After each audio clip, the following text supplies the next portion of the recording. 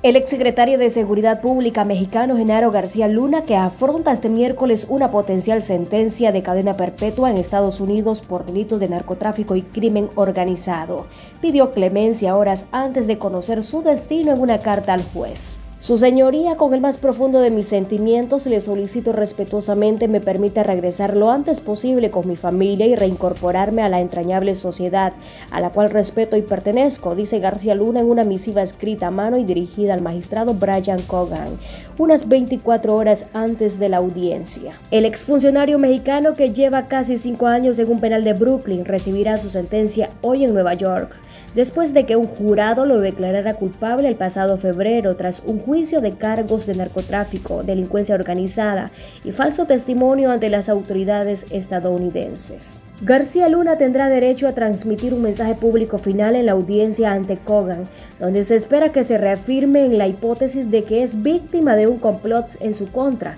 como argumentó de nuevo en esta carta, en la que repasa sus orígenes trabajadores, su vida familiar y su respeto por la ley. En este sentido, pide que se consideren todos los factores que dieron origen a este juicio, entre otros la información falsa aportada por el gobierno de México y los testigos criminales, su complicidad en mi contra y mi responsabilidad en el combate frontal al narcotráfico, donde además se enfrentan poderosos intereses políticos. Yo nunca he sido una amenaza o riesgo para la comunidad. Mis valores, convicciones, conducta e historia de vida no tienen ningún registro criminal, todo lo contrario. El dinero sucio, los malos hábitos, la mala conducta no se pueden ocultar, inclusive en condiciones extremas, se destaca en el escrito del exfuncionario mexicano. Asimismo, sostuvo que el expresidente Andrés Manuel López Obrador desmanteló el poder judicial del país y que con ello se pretende encarcelar a quienes combaten a sus aliados políticos vinculados al narcotráfico, advirtiendo de una etapa peligrosa en el país.